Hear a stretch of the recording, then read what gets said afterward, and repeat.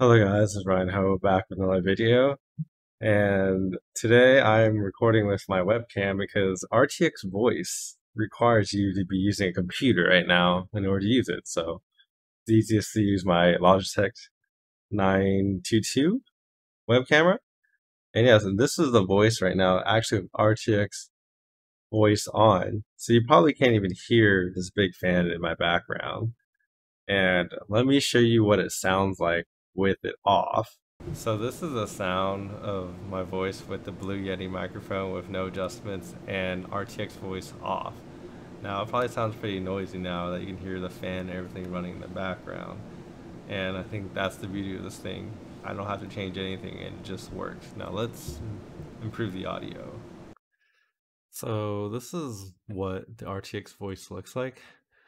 You can see it's very simple. Input device, your microphone. You can basically mute what you're saying through it. So I choose my Yeti microphone.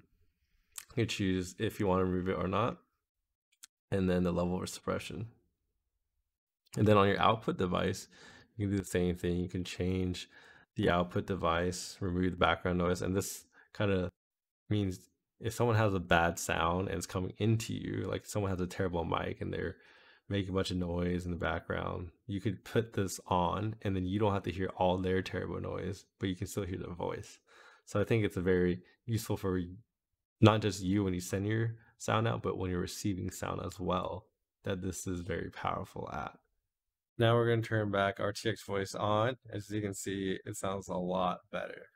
And I think the practical application of this RTX voice is not just live streaming though, but I think if you do stuff like unboxing videos and stuff, I think that would be like a great advantage. So like for example, if I have this, I'm like when you open it, it makes so much noise. I always have this problem where I'm opening something and it just makes that screeching noise, or you thump it on your table, so you just slam it on your table, and you hear that sound. When you're opening it, you hear all that scratchy stuff next to the microphone. And when you pull it out, you hear that sliding sound, which sometimes sounds good, but you hear that sound. And then you open it up, you're like, oh, look, here's the product. And every single time you put something down, it makes noise. And then you take out your product, and then you put the box somewhere, and it thumps on the table. But you can't hear that. In fact, if I'm hitting this table, you probably can't even hear it. And then your earphones, I sometimes hear them subtly creaking next to it and stuff when you're turning them. And all this sound that's just unpleasing to the ear for the viewer is just gone without extra like editing or anything on my side, extra settings at all. It's just gone. And I think that's probably the most amazing thing about this. And I think in one improvement that they can do to this is not just because this is used in live mode, but if you can apply RTX voice to your video after you're done with it, I think that would be the most amazing part.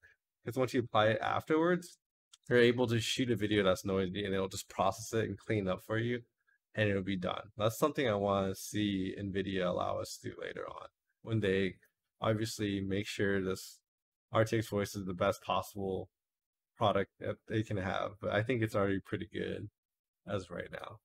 That's pretty much it for today. And thank you guys for watching. Please like, subscribe down below if you guys want to see more videos. And I'll see you guys next time.